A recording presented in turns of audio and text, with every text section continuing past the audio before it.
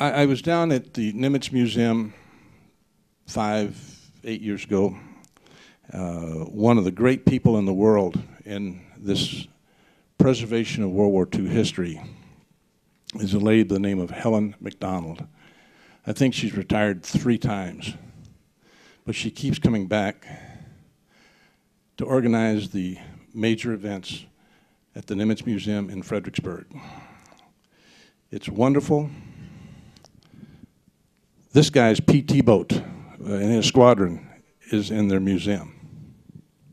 PT, I can't remember the number that's down there. 305 is in the museum there. It was one that was with him in the Mediterranean. But wonderful exhibit, wonderful place. And they focus only on the Pacific. Helen said, you got to get Bill Sloan up. Well, we got him up. Bill, welcome to Minnesota. And I want to introduce his wonderful wife, Lana, who's going to be doing the video support. Thank you for that very gracious introduction, Don. And my thanks to all of you who've taken the time to come here tonight. It's a pleasure to be back in Minnesota again with a group of folks who care as much as you do about preserving our country's history. My wife and I had a wonderful visit when we were here 2 years ago, and I'm very honored to be invited back. It's also a pleasure and a privilege to have a large group of World War II veterans with us tonight. We owe each of these guys a debt of gratitude that can never be repaid. But let's at least pause for a moment and give every veteran in our midst a heartfelt round of applause.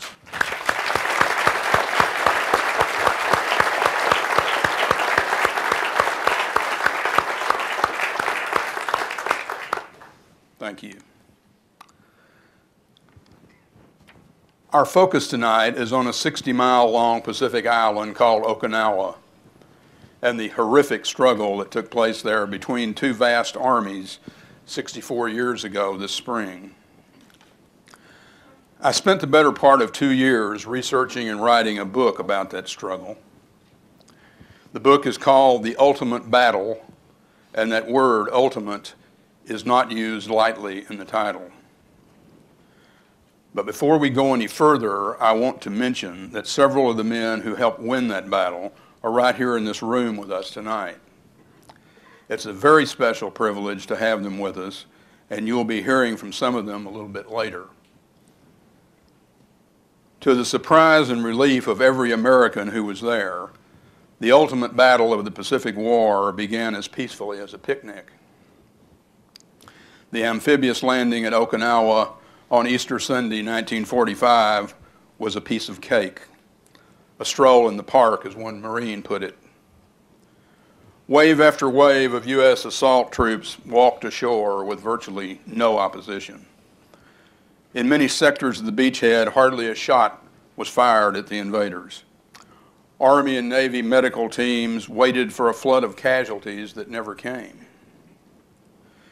U.S. troops found themselves in a beautiful, almost uninhabited pastoral countryside, where neat farms and small villages dotted the rolling landscape against a backdrop of pine-fringed hills. Rapidly advancing American infantrymen picked and ate fresh tomatoes along their line of march. Others passed fields of Easter lilies in full bloom. Abandoned barns, gardens, and livestock pens yielded vegetables, chickens, eggs, and an occasional pig, soon to become roast pork. Gentle Okinawan ponies wandered out to greet the newcomers, and many were temporarily adopted by Marines and GIs. But the peaceful interlude didn't last long. Tens of thousands of enemy soldiers and masses of heavy Japanese artillery lay hidden and waiting in the rugged heights a few miles to the south. The Japanese had constructed 3 ingeniously designed networks of defensive fortifications along the principal east-west ridge lines of southern Okinawa. When the Americans finally managed to dislodge them from one network, using exhaustive corkscrew and blowtorch assaults with tanks, flamethrowers, artillery, and grenades, The Japanese commander, General Mitsuro Ushijima, ordered his troops to withdraw to the next line of defense. And then the whole brutal process started all over again. The first fortified ridge line was anchored by two pieces of high ground designated as Kakuzu Ridge and Kakuzu West. And this was where the first serious fighting erupted on April 4th, D-Day +3. After that, the struggle continued around the clock for 78 days. Before the battle for Okinawa ended, Nazi Germany surrendered. Adolf Hitler committed suicide. America celebrated VE Day. President Franklin Roosevelt died of a stroke. And General Simon Buckner, the top U.S. commander at Okinawa, became the highest ranking U.S. officer to be killed in action in World War II. Almost 50,000 young Americans became battle casualties at Okinawa, and another 35,000 suffered psychological disorders that left them unfit for combat. This was where battle fatigue and post-traumatic stress syndrome first entered our medical lexicon. During those 78 days, the folks back home were so frequently and understandably distracted by other momentous events taking place around the world that Okinawa often didn't receive the public attention it deserved. Yet even today, in an age when the average U.S. citizen knows distressingly little about our country's history, the name Okinawa still strikes a familiar chord, and most adults are aware that a battle of some magnitude took place there during World War II. What isn't as well known, however, is that Okinawa was the largest combined air, sea, and land military operation ever undertaken by the United States. It was far larger in terms of total American manpower, firepower, equipment, and casualties than the invasion of Normandy in 1944. It pitted 185,000 assault troops of the U.S. 10th Army with a total strength of 541,000 men against Japan's deeply entrenched 110,000-member 32nd Army. U.S. ground forces were supported by 1,500 Navy ships and thousands of fighting aircraft.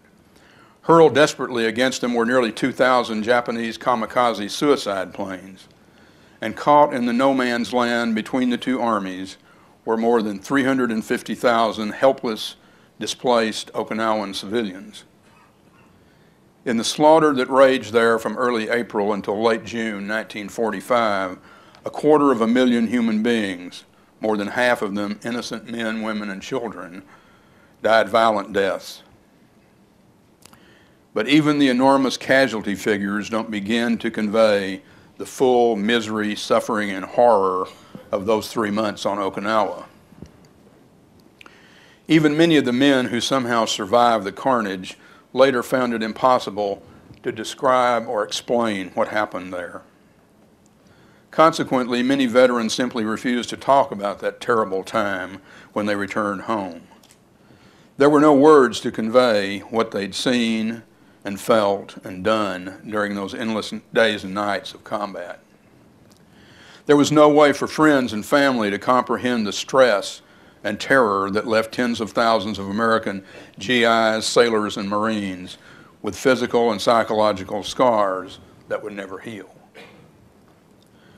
One of those tight-lipped survivors was my late father-in-law, PFC Al Henderson, who fought on Okinawa with the 96th Recon Troop of the 96th Infantry Division.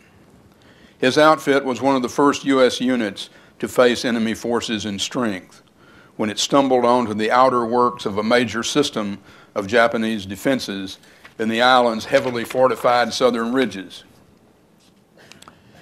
In dedicating the ultimate battle to Al's memory, I noted that, like numerous other Okinawa veterans, he never talked about what happened to him there.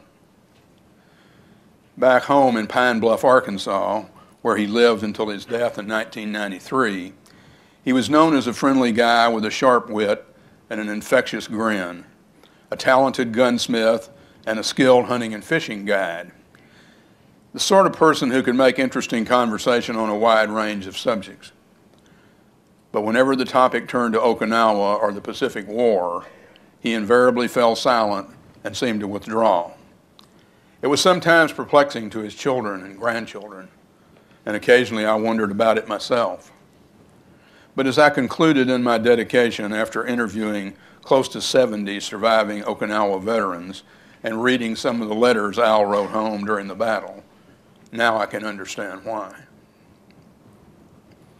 To help you understand why, I'd like to read a short passage from the prologue to The Ultimate Battle. Featured players in this brief drama are a young man from Dallas, Texas named Jack Armstrong, and other crew members of a tank nicknamed the Ticket to Tokyo. Their location is a few score yards from a warren of underground enemy fortifications known as Kunishi Ridge. The date is June 10th, 1945.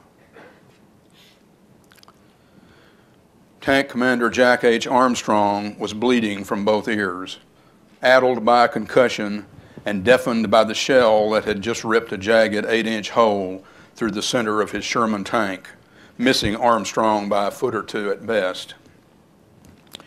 The M4A1 Sherman was one of 3 tanks that had moved out ahead of infantry units of the 1st Marine Division this morning to scout enemy-infested Kunishi Ridge, the last remaining Japanese stronghold near the southern tip of Okinawa. When they'd come under intense artillery fire, the other 2 tanks managed to beat a hasty retreat. But Armstrong and his crew, grinding along in the lead, weren't so fortunate. In the soundless void whirling around him, Acting Sergeant Armstrong wondered if he was seriously wounded, maybe dying. Death was a constant companion these days for men of the 1st Marine Tank Battalion, and the expectation of being killed or maimed at any moment was as much a part of life as breathing.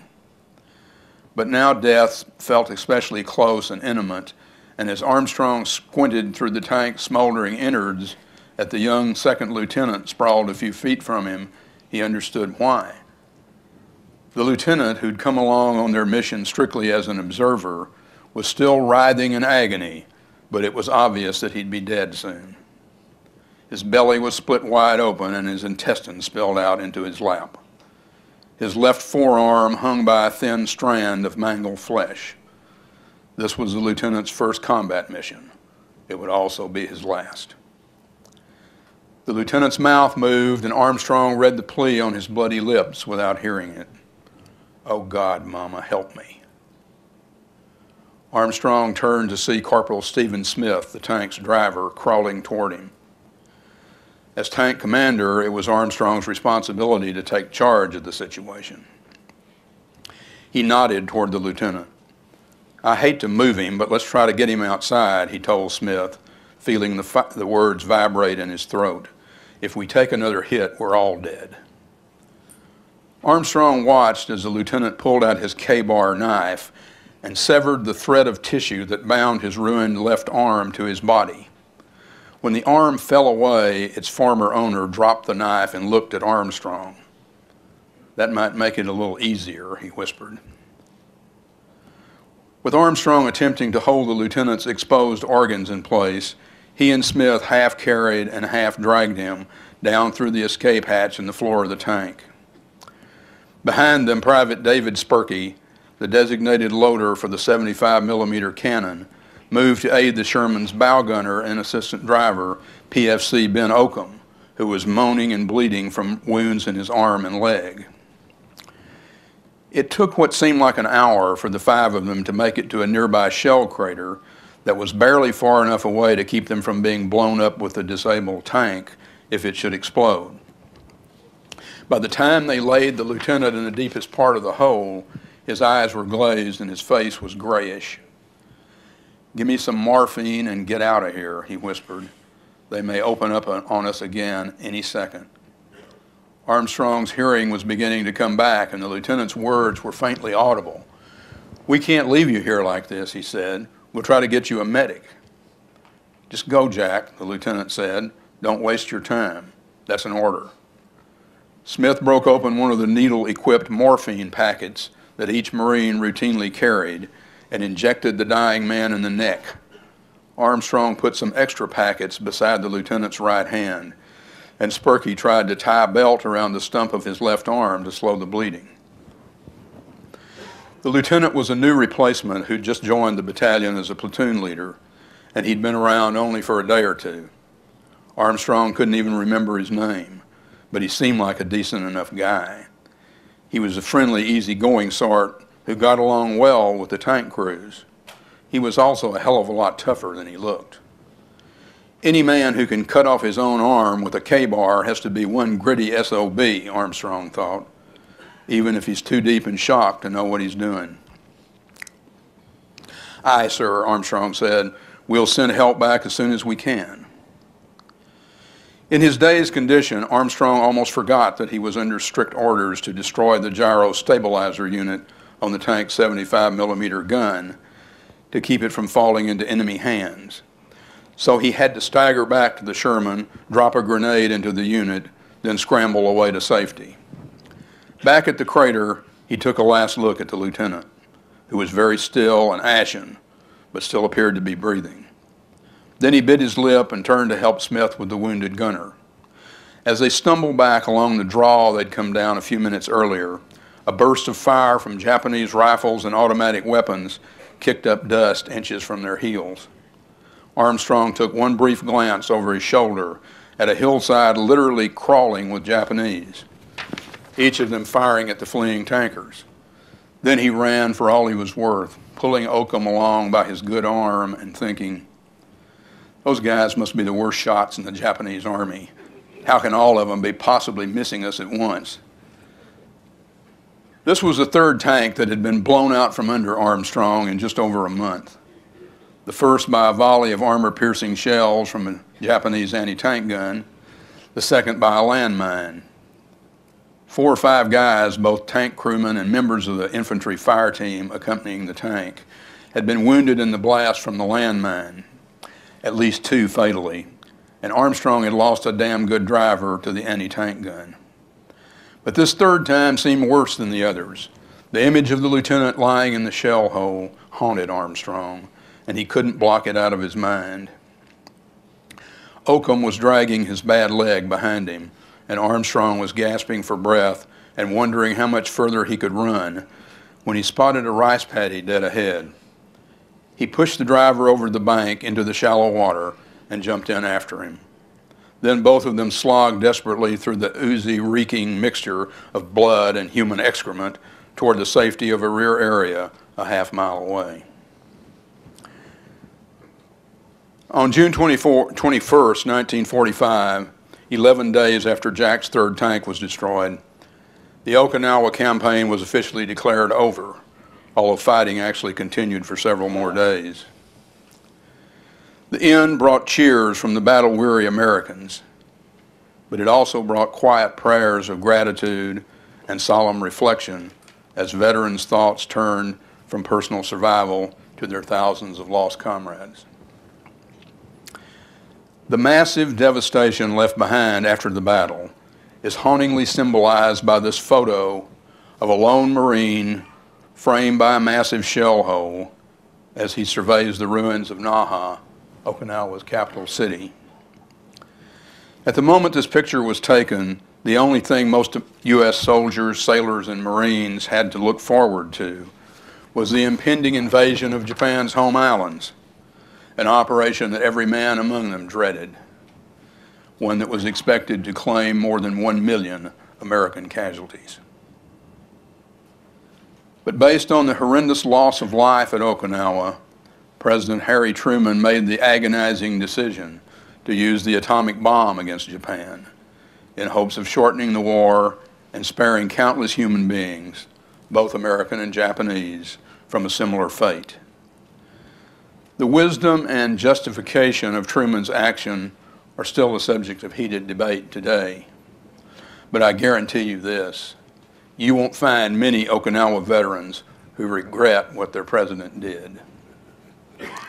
As one aging Marine corporal whose kid brother was killed in the battle told me with fire in his eye, If there hadn't been a Pearl Harbor, there would never have been a Hiroshima or a Nagasaki. Now, we're going to have the honor of hearing firsthand from some of the Okinawa veterans who've joined us here tonight. These guys are the real experts on the ultimate battle. They're the quiet heroes who live among us, often unnoticed and too often underappreciated. They all have their own gripping personal stories to tell. I know you're going to want to hear every one of them, and I'll also be hanging around in case you have any questions for me. Thank you very much. God bless each and every one of you, and may God bless the United States of America. Thank you.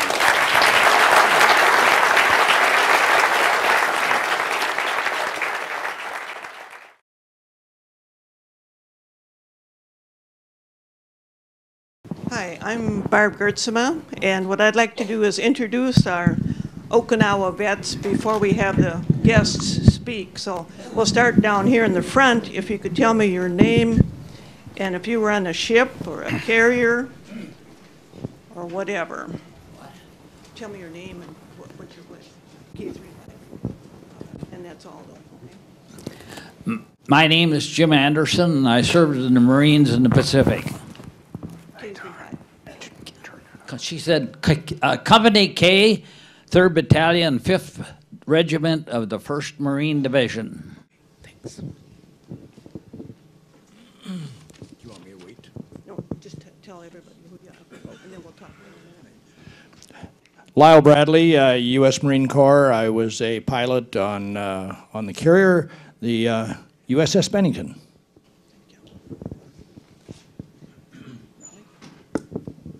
Raleigh Larson from St. Louis Park, and I spent 3 years in the Navy, amphibious Navy. Don Denker. I was in Company L, 382nd Infantry Regiment, 96th Infantry Division. Landed on Okinawa on April 1st and left in the latter part of July, 45. Ann, I'll hold this up. You wrote a book. Tell about your book. Oh, Don is holding up my book, Love Company, which I appreciate. That's phonetic alphabet able Baker Charlie Dog. When you got to L was love, and I was in Company L, and I heard a number of conversations where it was called Love Company, so I called it Love Company, my book. It's a factually a story of the Battle of Leyte and Okinawa. And he'll sign the book for you. You've got some in the back.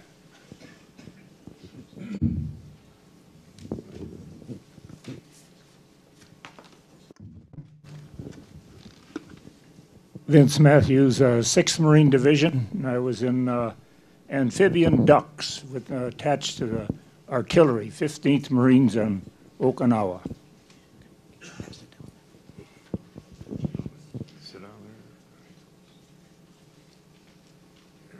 Hold that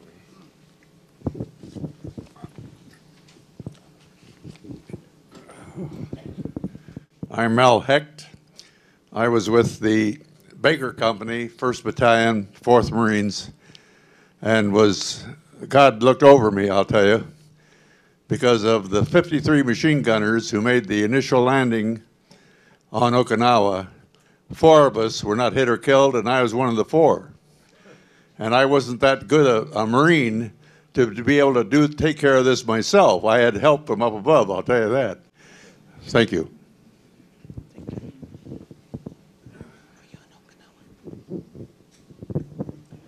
Don Stevenson from Spring Valley, Minnesota originally, but I ended up in the 8th Anti-Aircraft Artillery Battalion, and we were working with the kamikazes on the north side of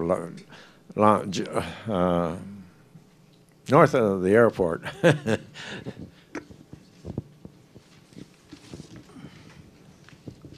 I'm Harold Capon. I was with the 8th Marine, 2nd Marine Division. We went along with the 1st Division and some Army units across Okinawa.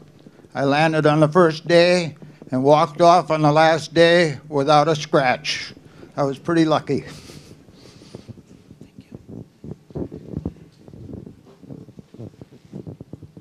Jack Christopher. Aviation Ordnanceman First Class, PBM, Patrol Bombing Squadron 27. We were at Okinawa 4 days before the invasion, actually in a group of small islands called Commemoredo, and we flew patrols around the island. Then after the island was secured more, we flew any shipping missions, China and Formosa and Korea.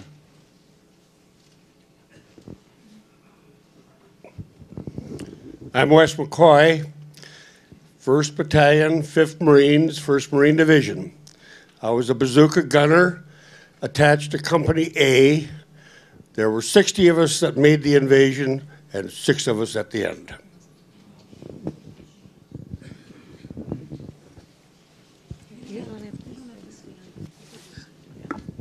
I'll sit this one out. I don't get up and down too fast. I was in the 96th Division, Anti-Tank Company 381. I can't say I was anything but very proud of what our division did, and I wouldn't miss a reunion unless I was dead.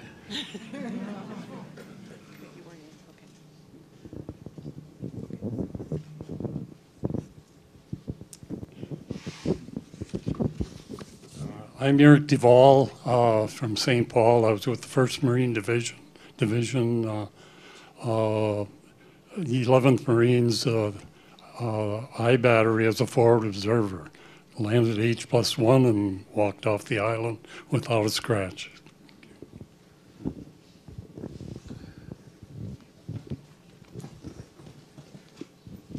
Elmer Svensson of St. Paul. I was with Battery A, 106th Field Artillery Battalion, 27th Division, and we were lucky. We only lost one man in our whole battery, and they never did find his body. Oh, my grandson is Sven Sundgaard, the meteorologist on Channel 11.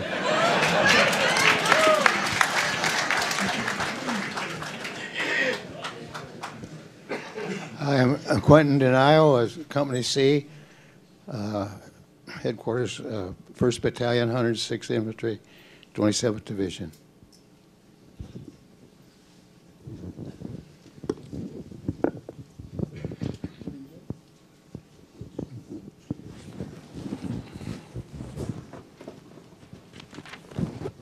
My name is Bill Bryce. I was in the 4th Regiment, 6th Division of the Marines. I did get hit. I said it wasn't serious because I get hit in the head, but it wasn't serious. It took my eyebrow out and opened my scalp up all the way along, took a furrow out of my ear. And the first thing I remember after coming, I was stunned, of course. I did a flip, and I landed on the guy who was loading my BAR magazines, and he responded with the loving tenderness of a Marine. He was swearing at me. No.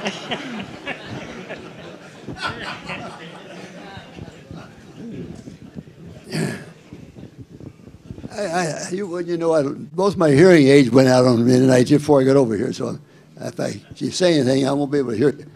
But anyway, I was with the 27th Army Division, and the Army 27th is made up of New York and New Jersey fellas. I joined them over in Hawaii. I went to an invasion of Saipan with them. We lost over 1,000 killed there in the 27th Army Division. So we were shorthanded when we went to Okinawa. I don't know why they even sent us over there. But anyway, we had we come up from New Hebrides on the 9th of April. I wrote an article about my 3 years in the Army. So I looked it up before I come over here too. But anyway, it rained harder than hell that night. We dug holes, and next morning we built a big bonfire. We were way behind the front lines in Okinawa. And so we built a bonfire to try to dry ourselves out. But anyway, we went on the line, on the front line on the, I think it was the 20th of April or something like that. Anyway, but the rice paddy saved my butt on Okinawa. I can tell you about two different things. I was running across the rice paddy. There in between the hills. In front of us, a friend of mine was in front of me, and shells started dropping down, and one landed right in about 10 feet in the rice paddy. The rice paddy is made up of water and mud, and he fell right in front of me. I looked down, I could see his arm was cut in two because I could tell the way it was laying across his back. And so I saw him 50 years later. I said, well, I was looking for a one-armed guy. Well, my arm's about 3 or 4 inches shorter than it was before. But yeah, I was thankful to see that. But anyway, we did have a Navy liaison come with us one time, and that was quite an experience. Watch the Corsair. I don't know, that's not a Corsair up here, I don't think. It is. It's got the inverted wings, Corsair. Huh?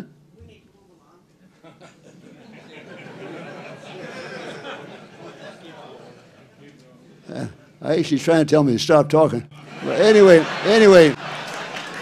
we called in this. We had some hills out in front of us, so we called in the Navy Air Corps to come in and bomb and strafe those hills. And Corsair, it's got four rockets underneath each wing. Anyway, they let go of one simultaneous on each one of the wings. And I looked up, and the darn looked like the propeller stopped. But I know it didn't stop. It's just an optical illusion. It just momentarily stopped it. But anyway, they strafed it. But anyway, I was thankful I could come through all right. So I'm going to pass this on to someone else.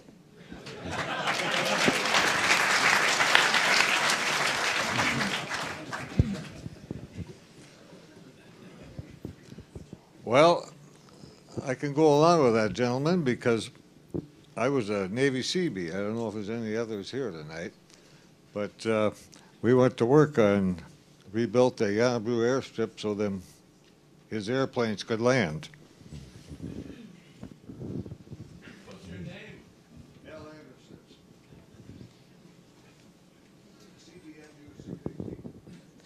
Do we have any other vets in the audience?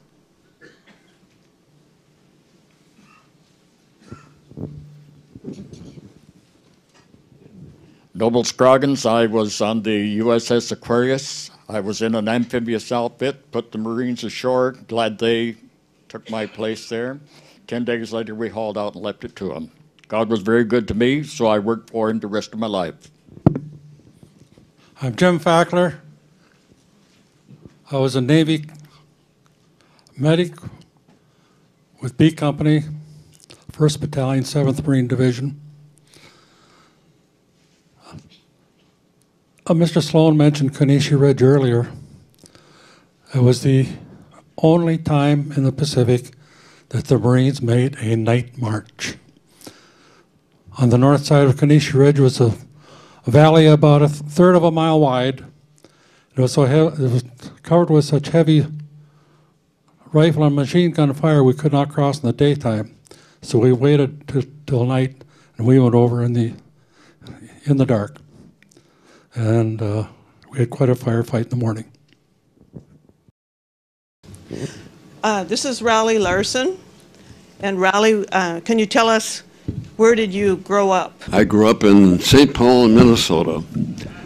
And I grew up in lots different parts of St. Paul because by 5th grade I had been to 5 elementary schools. And that's because my dad was always looking for a better deal than renting a kind of a small little flat. Tell us where you graduated from high school. Graduated from Johnson High School. And my very best friend as a teenager was a girl named Doris Linnell. And she's here with me tonight because we were just friends for a long time. And then we've been married almost 63 years now. Oh, great. Very story.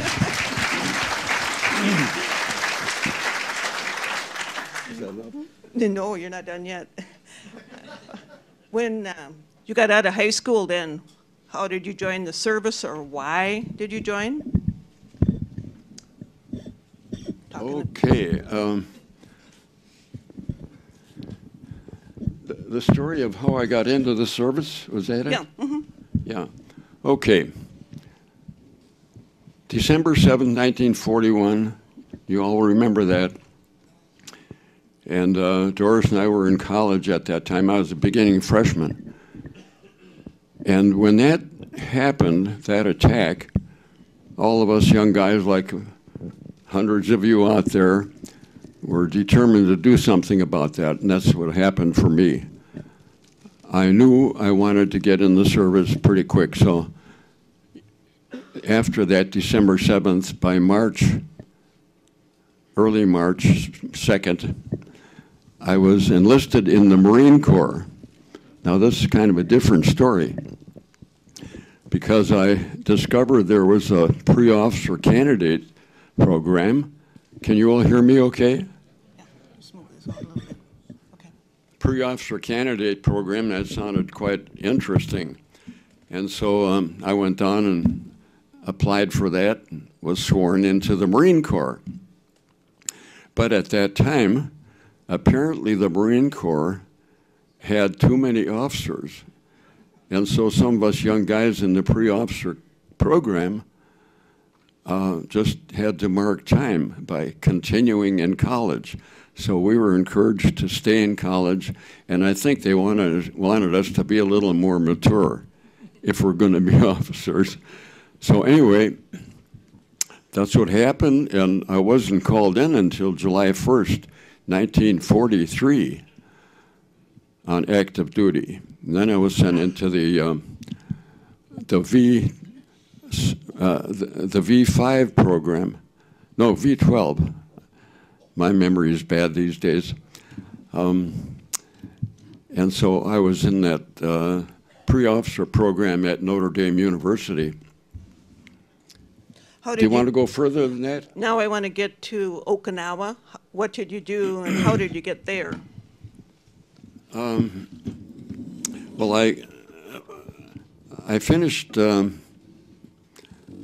my work in the V12 program, and then I was sent to Columbia University as a midshipman. Now this happened. This is a crazy deal the way it happened. Nobody had ever heard of this before. But when we were at Notre Dame, there were just simply too many future officers in the Marine Corps and too few Navy amphibious officers.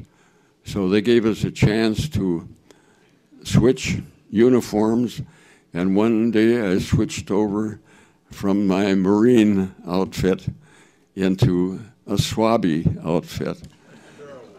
Okay, so then how did we get to Okinawa? How did I get to Okinawa? Well, after finishing as ensign in the Navy, went to a training base in Solomons, Maryland. Not Solomon Island, but Solomons, Maryland. And at that base, we were assigned for different duties. And I was assigned to an amphibious flotilla, Flotilla 4 of the U.S. Navy, a group of 40 ships. And lo and behold, the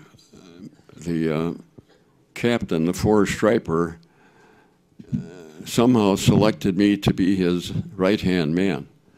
And I was kind of like a kid, I felt like, very inadequate, very unsure of myself. But anyway, that's how I got in to that position. And he had requested immediate duty.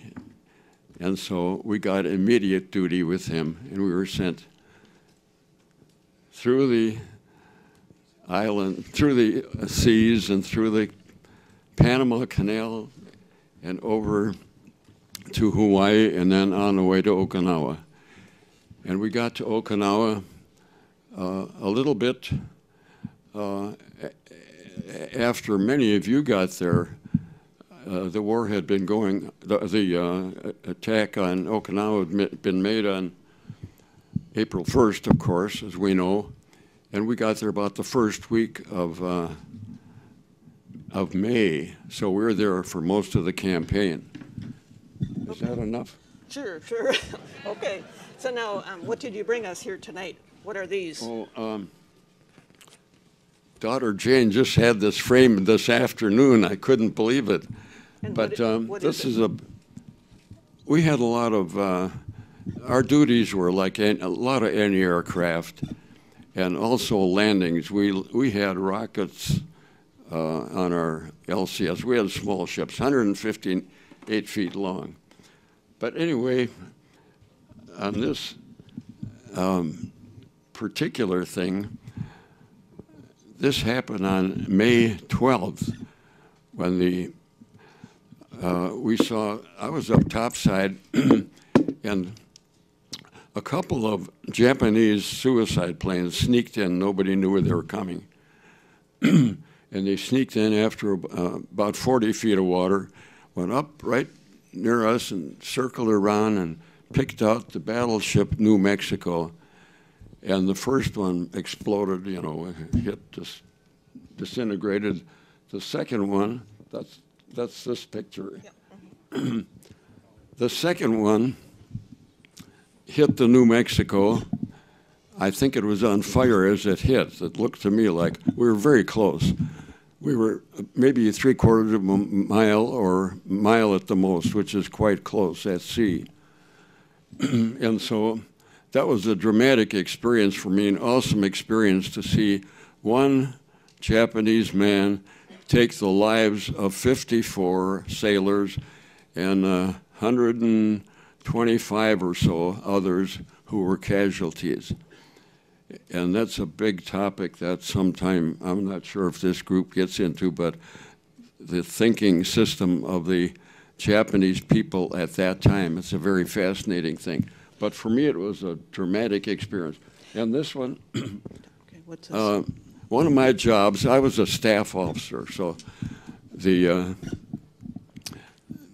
commander of the flotilla would send me out on all kinds of duties. I connected with many of the skippers of our 40 ships, and this is when one of our ships was hit. I'd usually get sent over to pick up all the secret and top secret and confidential data, and which I did. And this was another dramatic experience for me because these are our ships out on the picket lines. How many of you were on the picket lines at Okinawa? That is the most dangerous duty, we were told, in the war for the Navy guys. Okay. But is that good then?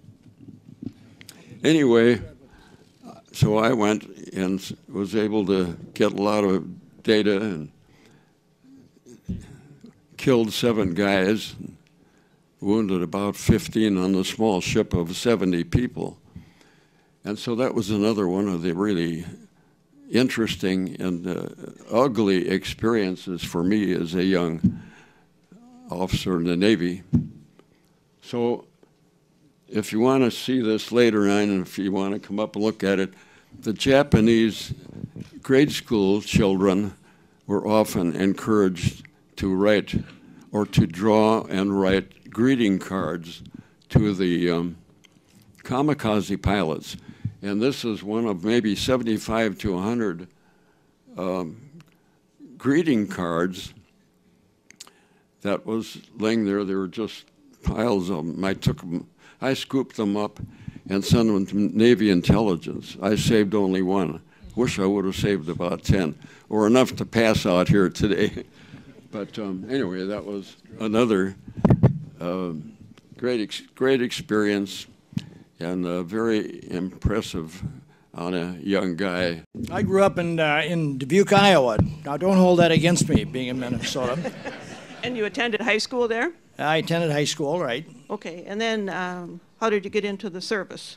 Well, I was going to the University of Dubuque in 1942, and I was on the boxing team. And 2 of us took a little break, and we got talking about maybe we should think about the Marine Corps. We went down the next day and enlisted in the Marine Corps. The recruiting sergeant said, well, just stay in school. And I was really nuts about aviation. Anything with flight always fascinated me. I've been a bird chaser ever since and so on. And but at that time, you had to be a college graduate to get into aviation. And they just changed that 1 week later. So that opened it up. So I signed up for naval aviation and got through okay, and of course always had this love for the Marine Corps. And so as soon as I got my wings, I transferred over to the Marine Corps. Close calls, like anybody in aviation. We were losing 30% of all the guys that went into aviation when I went in. It was rather appalling. It's improved much more now. But anyway, after I graduated from Pensacola, Florida, I went West Coast, and that's where we got Corsairs. That's this airplane here, and I feel very sentimental about this airplane. I went through all World War II in it, and also Korea. We were recalled to Korea, and so I sat in the cockpit of one down at the Oshkosh Air Show here 2 years ago, and I had tears coming down my face. You can't realize how sentimental you can get over a tank or an automobile or an airplane. But anyway, it's very sentimental to me. Okay, now we're at Okinawa. And okay, Okinawa, I was on the USS Bennington. That was one of our big carriers, CV-20. And I was in VMF 123. VMF is Air Marine Fighter. And our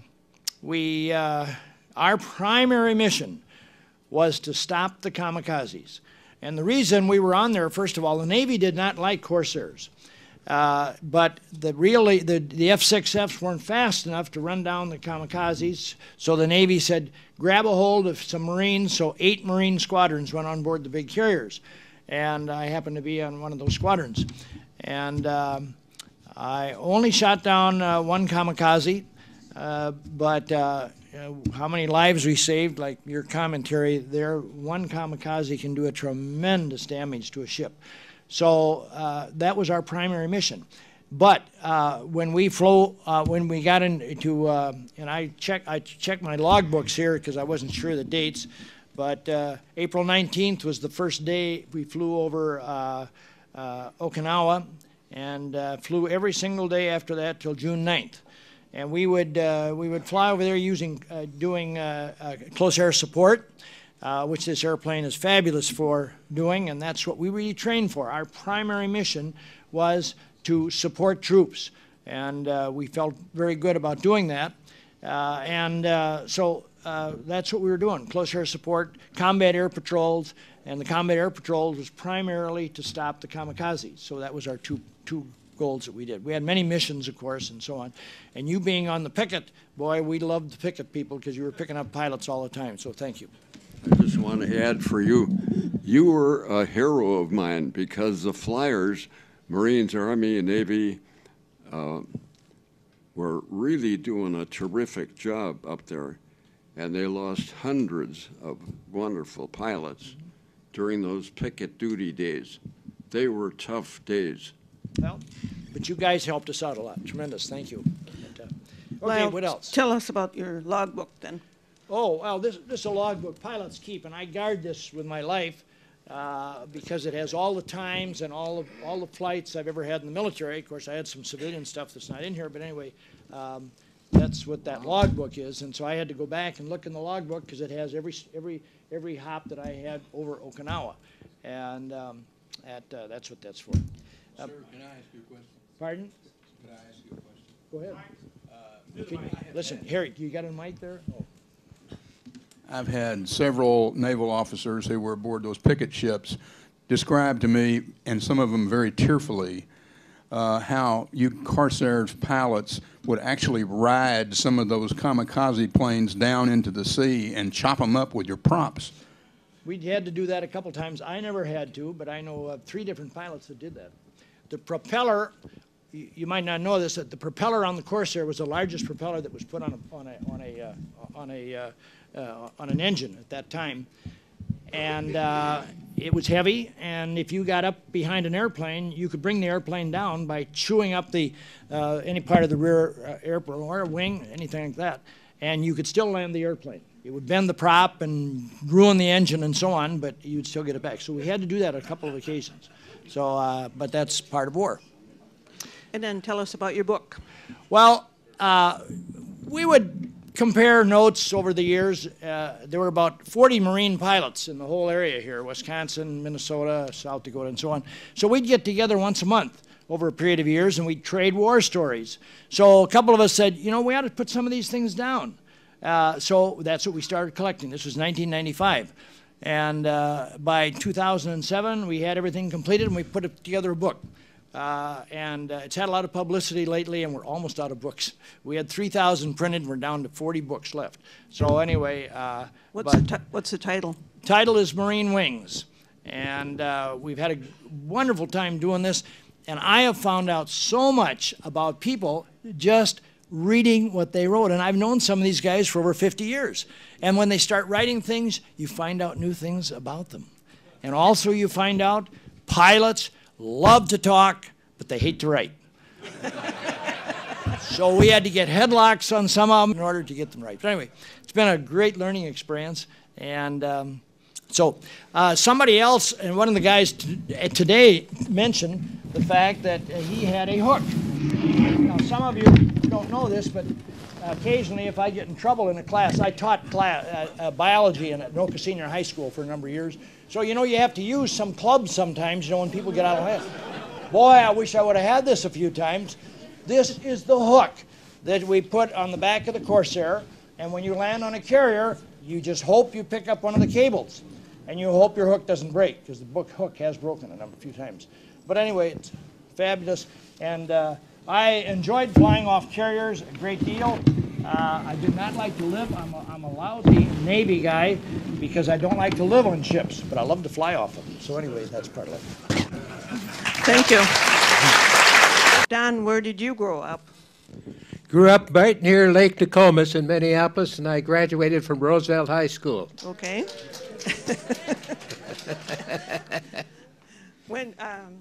How did you join the service? How did I? Yeah, did Uncle Sam call you, or did you Well, volunteer? I was a little over, I was 17 when I graduated, so I went to the University of Minnesota knowing I'd be called up.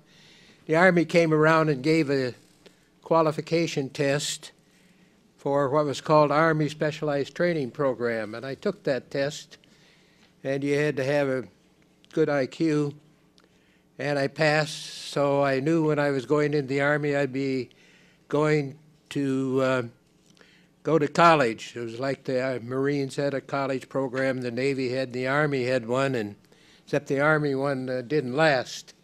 And they did away with the Army program in March '44, and 2,000 of us ended up in the 96th Infantry Division. So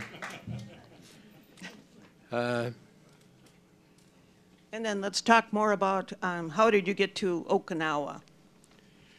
well, I got to Okinawa from Leyte. I made the amphibious landing on October 20th, 1944 on Leyte. We fought the Japanese on Leyte, defeated the Japanese 16th Infantry Division, which basically was one of the big Japanese divisions on Luzon and also took part in the rape of Nanking. And so we just sailed from Leyte to Okinawa to land, and I landed on Okinawa on April 1st, made the amphibious landing on April 1st, Easter Sunday, Love Day on April 1st, 1945. And then tell us about your book. Oh, well, thank you. I never failed to put in a plug for my book, Love Company.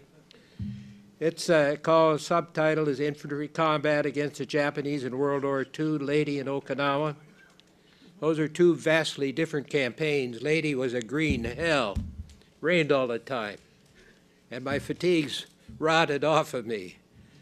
And Okinawa, big difference there. We had very little artillery operation against us on Leyte, but on Okinawa they had plenty of the big stuff, the 150 millimeter howitzers.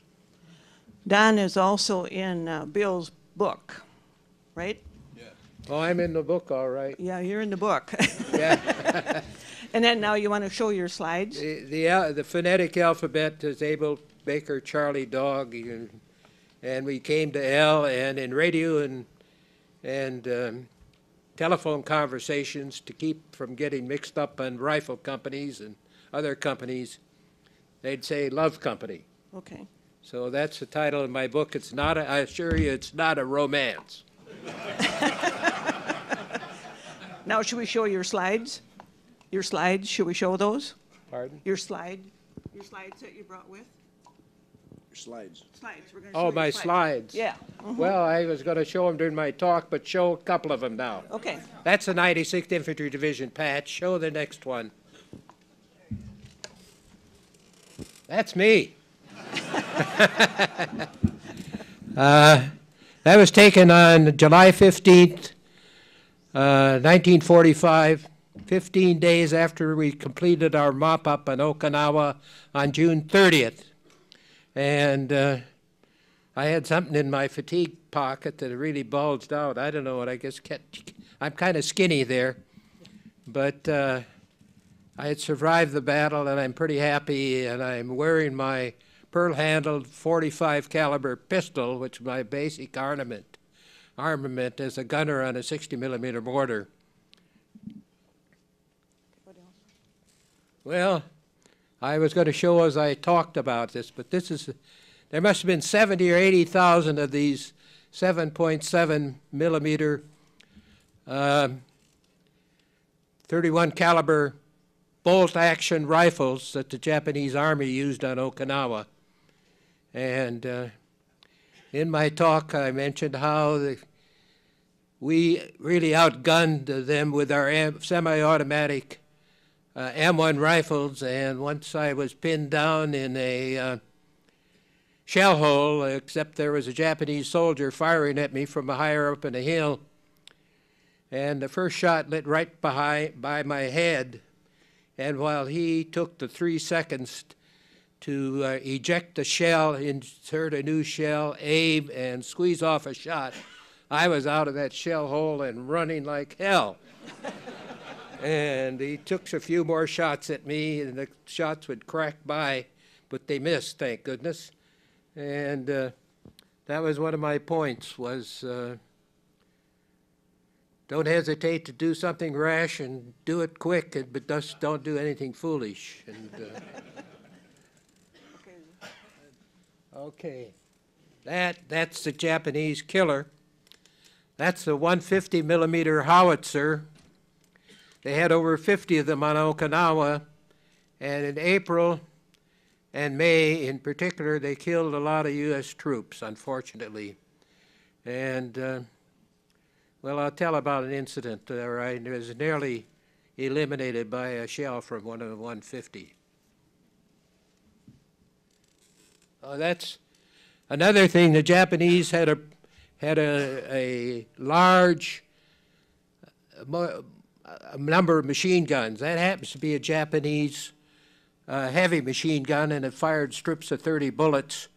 And that's a couple of guys from the 96 firing it back at the Japanese. Okay. Well, that's a sad story. The Army has a battle monument on Okinawa, and each Army division has a battle monument, has a monument there, and we were called Deadeyes from our marksmanship. Deadeyes, hereabouts the 96th Infantry Division suffered over 10,000 casualties. Their sacrifice testifies to an unsurpassed measure of devotion, pride, and courage. Thank you. Okay. Well, in working for my book, I got all the morning reports from Company L. And this happened to be the roster of the men that landed on Okinawa on April 1st, 1945.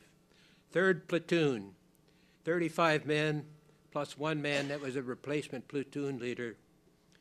And the men that are shaded in blue were wounded in April, and the men were shaded in orange were wounded in May, and 3 men were sent sick to the hospital. One was a combat fatigue, and one was a guy that had been wounded on Okinawa, on Lady, and really wasn't been properly healed when he came back to us. So you can see that of the landing troops, we had 100% casualties by May 20th, 60% of the way through the battle. And the only thing that saved us, kept us going, was replacements. And we got some good replacements, and they had a tough go. Most of them were 1944 high school graduates, and you can imagine being thrown into a situation like that. And we had the first guy in the top center is Dick Young, a friend of mine, personal friend of mine now for many years. And he was the platoon leader when we landed on the 5th of April, where we got our first dose of Japanese artillery fire. Our company commander was wounded, and he moved up. Another man became company commander, and he became the executive officer. And then on the 20th of April, he got shot quite badly, Fitzpatrick, and Dick Young became the company commander, and he was wounded in action on the 16th of May. And the Love Company had 6 company commanders during the battle. The first 5 of them were casualties. Okay. Okay, good. Anything else, then? Oh, I'm giving part of my talk, so I can. Okay. This here is an up-to-date, accurate tabulation of the people that were killed in action, died of wounds, or missing in action. And this, the prefecture of Okinawa in 1995 dedicated what they called the Cornerstone of Peace Monument. Beautiful black marble panels, and on these panels they have the names. They were gracious enough to have a U.S. section, and they listed 5,521 Army men, 5,191 Navy, 3,263 Marines, and 30 civilians. One was the famed correspondent Ernie Pyle of the 30. Or the fatality, when they really reconciled and got thorough on all the casualties, killed, died of wounds, missing in action, totaled 14,005, not the 12,000 figure that was frequently given. And at this dedication, they gave me a booklet that listed all the U.S. casualties, and I counted them. There were 14,005 U.S. names there. Tell us, where did you grow up? In your neighbor, Wisconsin. Where did you go to high school? Beg pardon? Where did you go to high school? Went to high school in Barron, Wisconsin. Okay. And then why did you join the service? I went in the Marine Corps in San Diego, California. I went overseas. The first campaign I was in was Cape Gloucester and island of New Britain. I was shot by a Japanese machine gun through the left side and left leg. The next one was Peleliu, and I spent all the time that I was in the service in an infantry company. I was on Okinawa, where I was awarded the Bronze Star Medal.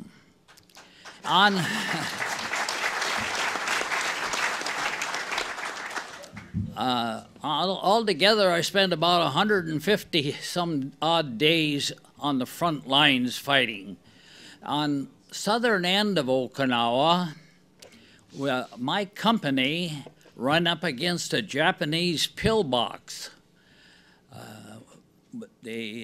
Some Japanese inside, so they called up an interpreter, tried to talk the Japanese coming out. They would not. So we prepared a satchel charge of a plastic explosive called Composition C. We placed this up against the back door, and bang, down she went.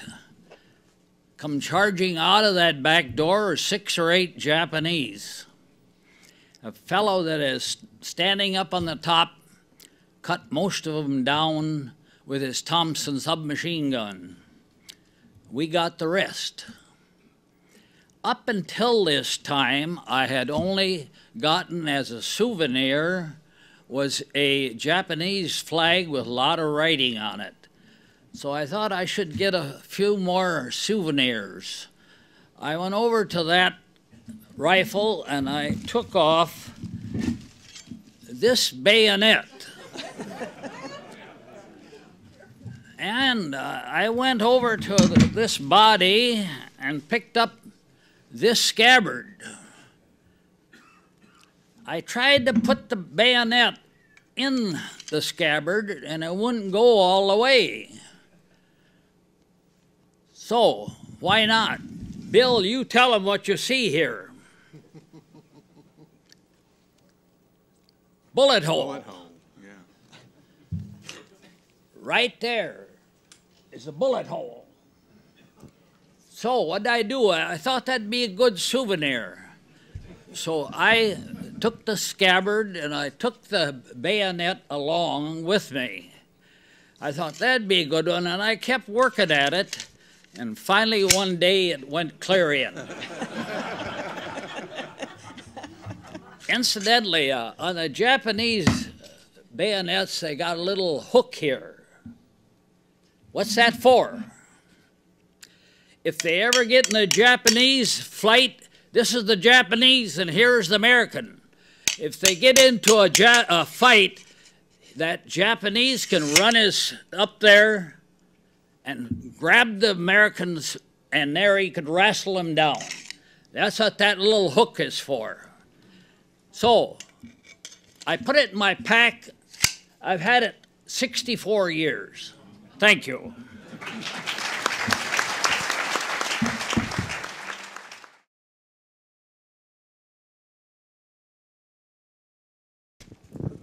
Yeah, this one's for Jim. It looks like, Jim, looks like you have a short finger there on your right hand. Did you lose that trying to put that bayonet in the scabbard? Possibly. Thank you very much. I noticed you're playing there.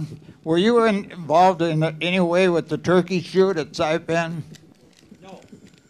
You missed a good show.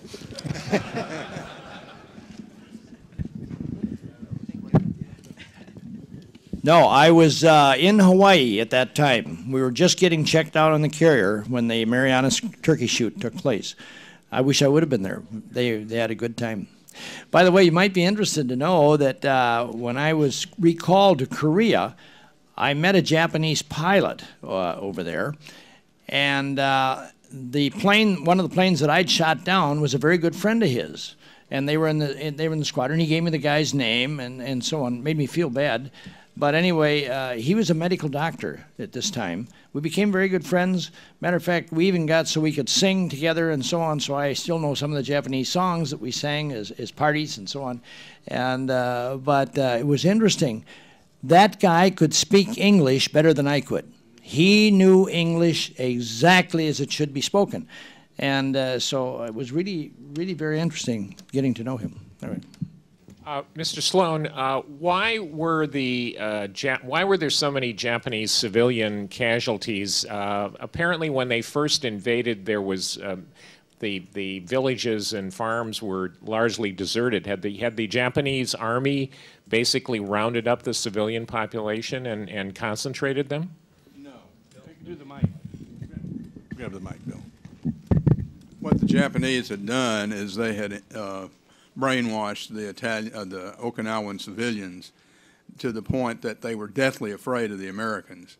They had told the Okinawans that the Americans would rape all the women, butcher all the children, and, you know, kill all the men, obviously. And a lot of them committed suicide rather than subject themselves to the imagined horrors that they were going to face at the hands of the Americans. that was what that pile of bones that you saw on the PowerPoint, that was all civilians that jumped from cliffs down into a gorge and killed themselves. And that's a famous picture too, right, Bill? The women, children jumping. Yeah, right. Can you talk about the impact of the kamikazes, the number of ships, the number of planes? They sank 36 American ships during the battle and damaged, in most cases severely, 10 times that number. Yeah. And somebody mentioned the Karamaretto.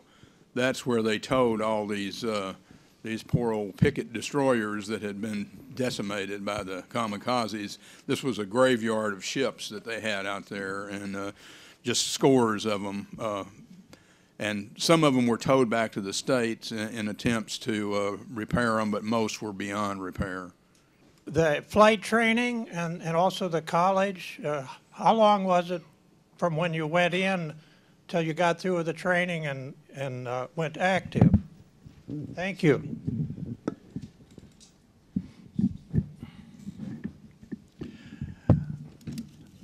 From actually the total numbers of months from the time we first started flying until we got our wings was 13 and a half months.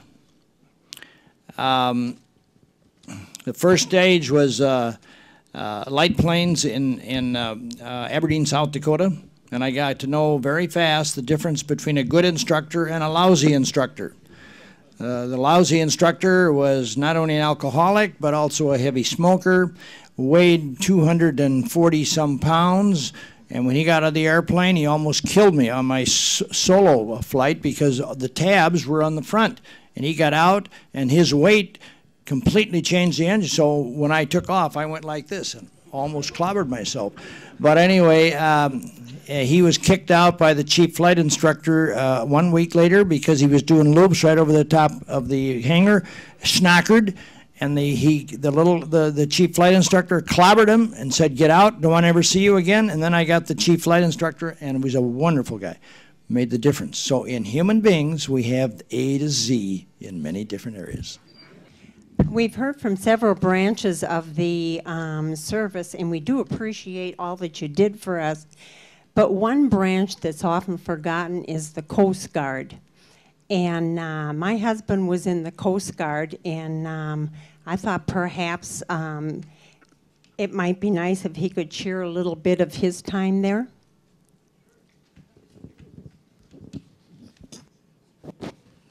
Well, I'm a Colorado boy, transplanted to Minnesota, but I did spend my time beginning at the age of 15 with the United States Coast Guard because it seemed to me that what was going on in the world would find an end, and unless I did something, why, it would pass me by. So like many other boys my age, we took a chance. I thought about the Marine Corps, but they were killing a lot of them in the South Pacific at the time, and I thought then about the Navy and decided that they would probably catch me in my lies, and I thought perhaps the Coast Guard would not be quite as astute. And so I walked across the hallway there in Denver and signed on with the Coast Guard and did my time at the government training island in Alameda, California. Mortified when after graduation from boot camp they put me on the beach with a dog for about a month, and then thankfully a boatswain showed up one day and asked if anyone could ride a horse, and out of all the men there I could, and so I went on mounted patrol for about 9 months until that was over, and went to the Pacific in time to get in on what was happening at Leyte, and from that time forward. My ship, the Aquarius, was one of 53 Coast Guard vessels at Okinawa. Could one of you veterans of the battle talk a little bit about the food? Somebody had to bring food up and supply you guys. How'd you eat, and was it really good stuff? First of all, on aircraft carriers, the food is fantastic. And we had a lot of Navy beans, and it infuriated me sometimes to hear some guys complaining about the food. Now, I'm a guy, I love open space, so that's why I was never completely satisfied on the ship, because they were just too crowded. But the food was wonderful. Now, for example, in Korea, we were living in tents, and we had mud and so on. And we were living on K rations all the time. But you know what? The food was great, even though it was K rations, and various other rations also. And we didn't have any, well, I shouldn't say that. Well, on Lady, we outran our supply. And I can remember catching a chicken and wringing its neck. And we tried, but it rained all the time. You try to cook a chicken in the rain, it doesn't work too darn well. But we ate that sooty, half-cooked chicken.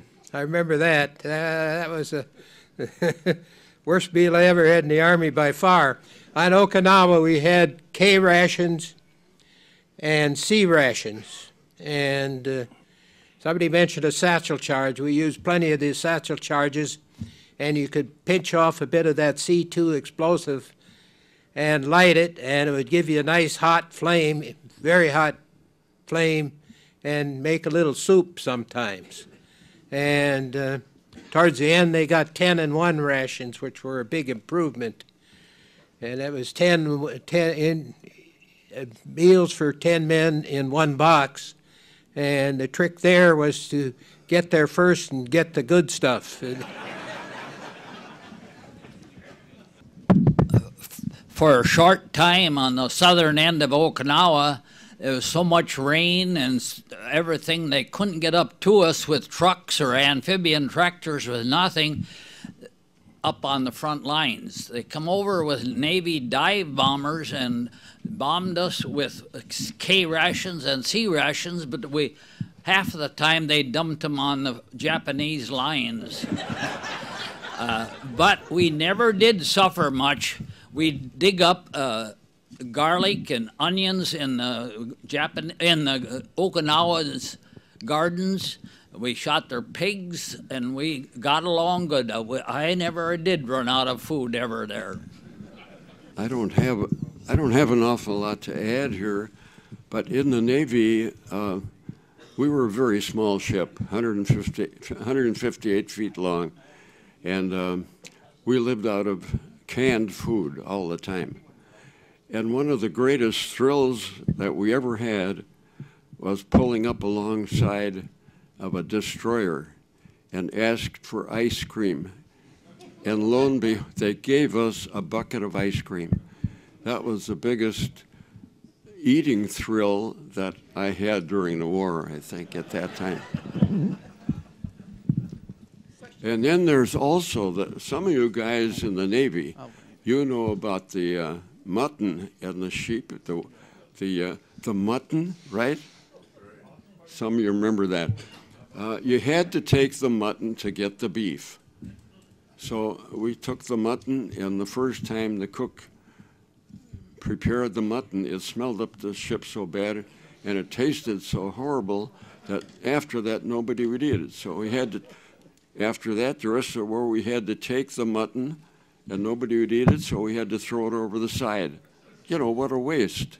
But that's what happened. The government insisted that we take the mutton, and we would not eat it. I have a question. What were your ranks when you left the service? This is for everyone at the table. Your rank in the service. Oh, I was a lowly lieutenant, junior grade.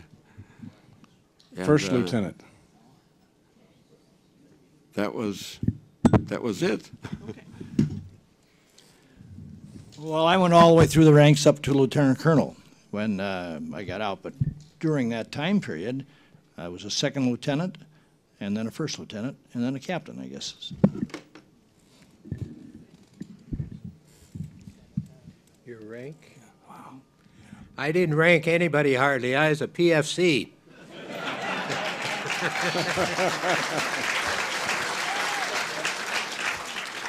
The bulk of the guys, well, we had virtually 100% of our casualties were 100% casualties in our platoon sergeants, section sergeants, and squad leaders.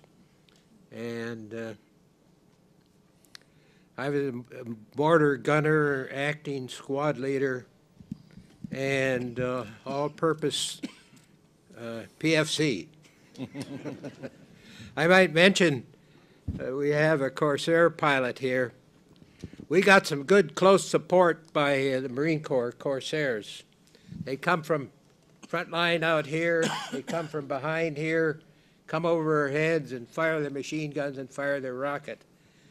But one day there was a sad incident. The Corsair was just about above us and not very high, and it was firing rockets, and all of a sudden the right wing blew off. And the thing did a spiral over and crashed right behind the Japanese lines. And that was a sad occurrence. But the Marines, Corsairs, did good close air support. The only trouble the Navy sometimes came at air support firing in the direction of us. And that was a little scary at times. My rank was corporal, squad leader most of the time. Could you explain what the picket trips were doing, where they were, and why it was dangerous? Okinawa was surrounded by picket stations. I forget offhand how many of them there were, but there's probably about 30. And they were about 40 miles off the Okinawan coast, most of them concentrated to the north and the west, as I recall, but there were also some to the south. And they were usually manned by a couple of destroyers. And their job was to try to intercept these kamikazes and keep them from, hitting the main troop concentrations and naval concentrations right around Okinawa. It was very, very dangerous work, and many of those destroyers were hit. Some of them were sunk, and lots of men killed. A couple of big aircraft carriers were pretty well gutted by the kamikazes as well. But the picket stations, they were radar stations, and they could pick up the Japanese planes like about 300 miles away, and they saved a lot of lives. How much faster was your Corsair than the F6F? Well, I flew both airplanes. The F6F was the best carrier airplane that was ever built. You could align the plane up and just take your hands off the controls, and it could almost fly itself right into the carrier. You couldn't do that with the Corsair. Corsair was faster at different elevations, but if you get up to 30,000 feet, the Corsair was about 30 miles an hour faster, approximately. But it would vary by different altitudes. But the Corsair had some wonderful aspects of it. It was not the best carrier airplane until you really had some time in it, because of the long nose. It sort of blocked out the LSO is the landing signal officer on the carrier, and that long nose sort of blocked it out. So you had to keep turning constantly coming into the carrier. Whereas the F6F had a sloping nose, you could even come in straight in. So it made a big difference on those two. But I flew both of them on carriers, and between the two, of course, I just feel so strongly about the Corsair that I would take that. What was it? Was there a Japanese tactic? Was more typical? Were they offensive, defensive? Did they leave themselves exposed so that you could do strafing? Or did they kind of pop out of a hole, shoot something, and then go back in? Well, the basic Japanese tactic was defensive, except on the 4th of May they tried a big offensive, and it was a terrible disaster for them and a bonus for us. But basically they had pillboxes and caves and trenches on all the ridges with interlocking fields of fire, and they were very good at a reverse slope defense. Advantage of the reverse slope was, of course, that our direct fire weapons couldn't hit them, but you could hit them with the mortars, for instance, a high fire weapon. Generally speaking, we were on the offensive 90% of the time, or if not more. And when you're out on the offensive, you got to get out of your foxhole and you got to move out, and you're exposed to enemy fire, and that's what caused the large U.S. number of casualties. The Japanese rifle was inferior, but they had some very good machine guns. And they had what we mistakenly called a knee mortar, which was really a grenade thrower, but they converted it to a 50 millimeter mortar, was very numerous. And this was, and they were skilled at using them. And one trick I learned as a mortar gunner, particularly on a dark day, and there were a lot of dark days, is you could catch the trajectory of that projectile going up about 2/3 of the way up, swinging over and coming down. And you could project backwards to approximately where it fired from. And then we'd immediately turn our 60 millimeter mortars on that area, and it generally would silence them. But the Japanese didn't surrender. I would say the big difference in the war between the Germans and the Japanese was there was no basic rules of conduct in fighting the Japanese. In my outfit, we didn't wear any insignia of rank. We didn't wear any insignia of organization. Our medics carried rifles. Our chaplain was a good M1 marksmanship, and basically, if you were trapped, you either fought your way out or you died, and that was it. And we were not very humane, you might say, on either side, I would say. It doesn't sound impossible at all. No, I say it's not impossible at all, because you can only get so much. Just like, I don't care whether you're in the air or whether you're on the ground. You can never get 100% of anything that you're trying to do. But one thing that we trained very, very hard on was you never hit the ground troops if there's any problem at all. So we operated specifically with air controllers. And that works very well because you got two people and you got a guy that's down below you that with better. But even with that, now I was at the Chosin Reservoir where the Marines and some Army people were there, and one of the guys at one of our programs said, you know, he said one of those Corsairs came over and said, I got hit with several shells. Well, he got hit with the empty cartridges. See, and so we had to go right over the top of them to get to the Chinese, and as you're shooting, those shells keep coming out. And he had his helmet off, and he got hit on the head with one of those shells. Now, it didn't hurt him specifically, but he had me worried for a minute that we might have hit him. Earlier, Mr. Sloan mentioned about the Okinawan civilians being brainwashed by the Japanese, and I'd like to give you just a short example of that.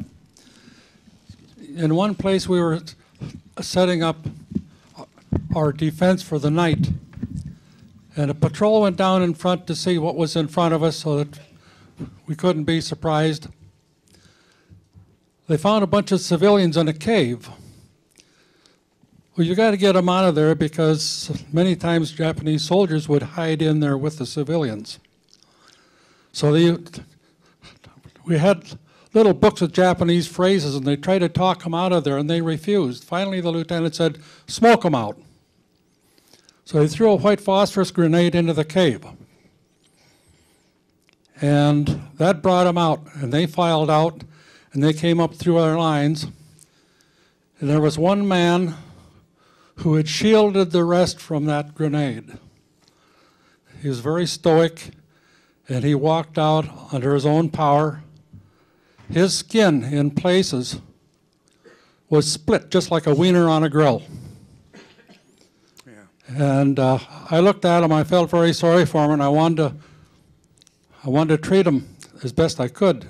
And the lieutenant said, "Save it for our own men. He'll be taken care of when they get back." So all the heroes weren't on our side. There was a few elsewhere. Right, right, yeah. I was a corpsman.